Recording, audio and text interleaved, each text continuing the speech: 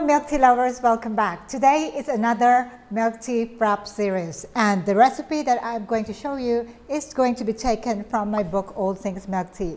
If you haven't yet got the copy, please check the description box below for details on how to order. For this recipe, we are going to use the recipe on page 232 of the book. It is going to be red velvet milk tea Frappe. And we are going to make two sizes, 16 ounces and 22 ounces. Let's look at the ingredients. For the ingredients, because this is going to be milk tea Frappe, I am going to use black tea. I'm using my own blend of black tea here. And this is my brewed black tea, strongly brewed, using the mocha pot. If you haven't yet seen my video tutorial on how to brew black tea using the mocha pot, check the link above. Next ingredient, it is red velvet. I am using red velvet powder here, ready-made red velvet powder. And we are going to use condensed milk, evaporated milk, Frappe base, and that's really all that you need here. In my recipe book, you will see that I have included sugar syrup for those that would like their drinks to be sweeter. But because most of these ready-made powders are quite sweet already, you might wish to try the recipe without adding the sugar syrup and use only the sweetened condensed milk as the sweetener. And of course, the one from the ready-made powder. For today's video clip, I am going to separate my milk syrup into condensed milk and evaporated milk. If you are using milk syrup, that's also possible. You can follow the recipe in the book. For those without the ready-made milk syrup, you can follow what we are going to show you here today. Let's start by making our 16 ounces cup. For the 16 ounces cup, what we need is our strongly brewed black tea. I need 3 ounces or 90 ml of my brewed black tea.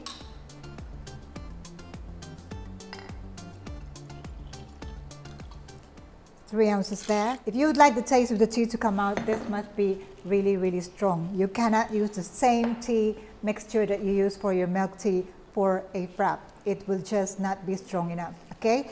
So please check out how to brew your tea using the mocha pot in another video tutorial.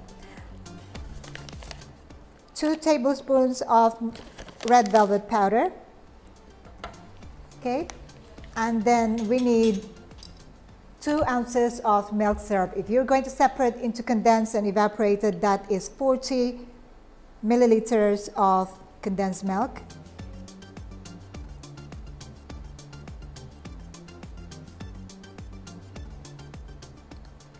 And 20 milliliters of evaporated milk. And that is 2 ounces of milk. Okay, there you go.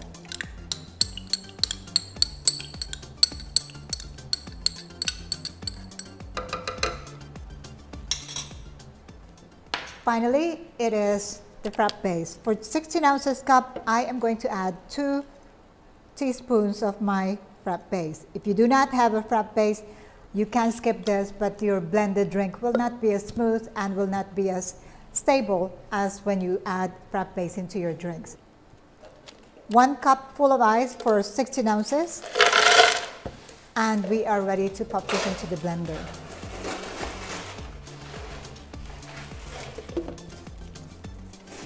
Start on low speed and then move up.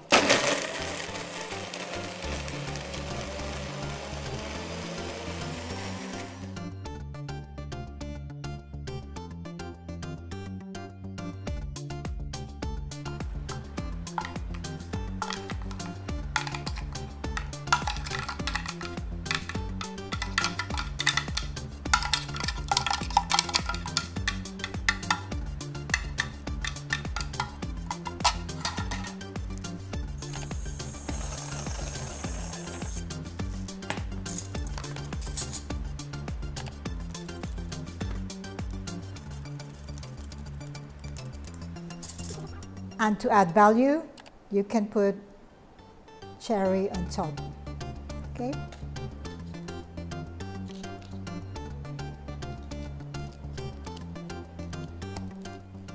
Red velvet milk tea Frappe, 16 ounces. Let's make our next drink for the 22 ounces cup.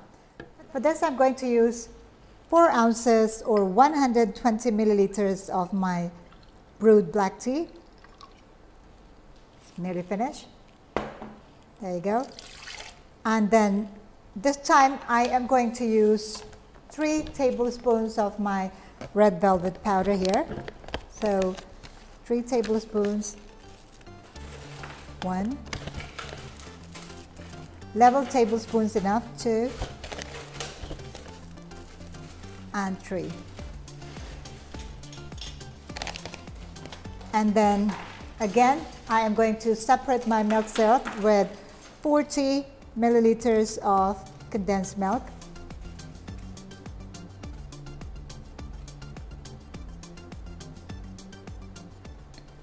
If you'd like it to be less sweet, you can make it 30-30, 20 milliliters of evaporated milk. And I've got 2 ounces of milk syrup here. Into the blender.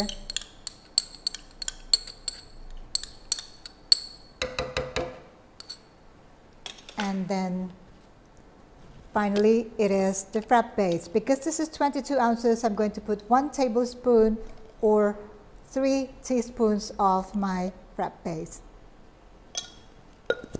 Okay, then 1 cup full of ice into the blender, and we are ready to blend.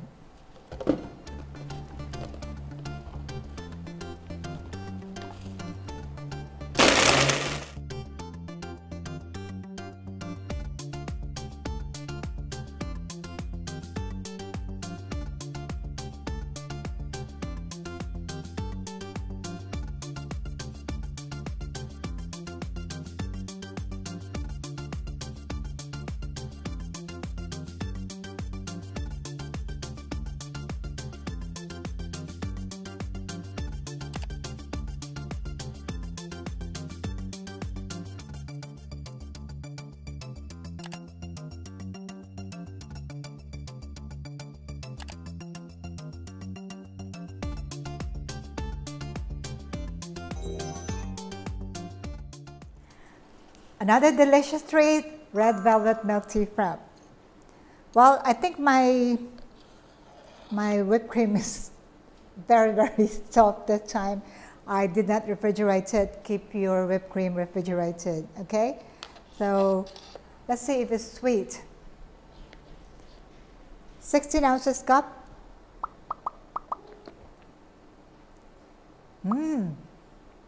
Wow, this is exactly how it should taste like. You should be able to taste the tea. If you cannot taste the tea, you must make your tea stronger. Brew it with less water to tea ratio, okay? This is really delicious.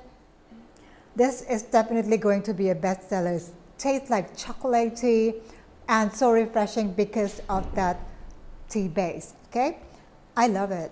And now for the 22 ounces, the sweetness level for that one is just perfect. I think no need to put the sugar syrup if it's me that's going to drink it. And now for the 22 ounces.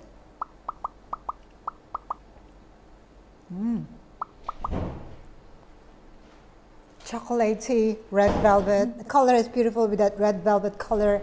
And of course, the base is tea. It's just simply refreshing. Well, to me, the taste and the sweetness is just perfect. I am going to ask another person's opinion on this one.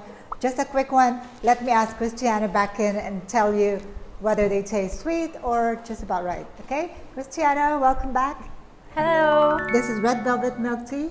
See whether you can taste the tea and the red velvet. Okay? Are they the same or are they different? They're the same. It's just a different size of cup. Okay, I'll just try one. Let me try the smaller one. Try this one. Yeah, I actually would like her to try that one.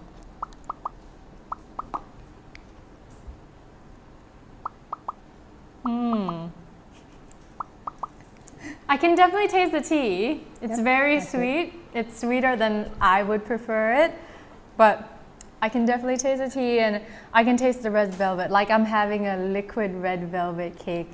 Ooh, sounds good, isn't it? Yeah. Well, that's it. Really It's sweeter. It's a little bit sweet for her. Oh, it has chocolate in it? It's red velvet, actually. Oh, red velvet is actually chocolate? Red velvet. Ah. Red velvet is actually chocolate. Chocolate colored red. Okay, okay. Right. Yeah. How about this one? Do you really think, just see the sweetness level, because we use the same amount of sweetness level here. This one, yeah, it tastes the same.